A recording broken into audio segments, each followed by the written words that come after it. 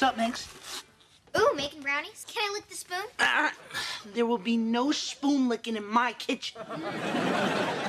You know what, Josh? I have dreams.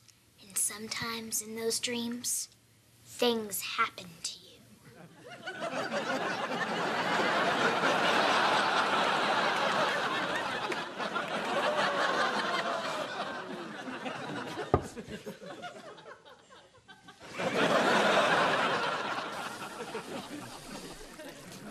What are you doing?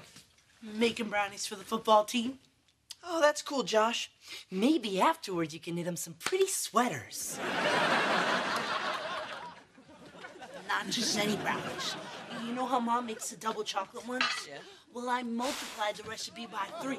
That's triple the double chocolate. So triple the double uncoolness. Well, I think we know someone who's not getting one right out of the oven.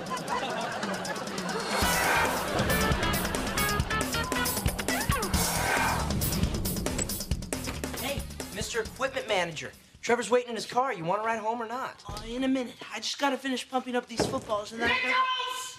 Yeah, Coach Davis? What you need me to do? What did you do? What? What are you talking about? Your brownies. Look what they did. Did you do something to my brownies? Oh, yeah, Josh. I live to sabotage baked goods. Coach, you better check on Witherspoon. He's really bad. Witherspoon, are you all right? How many brownies did you eat? 17. And I think you're about to see him again.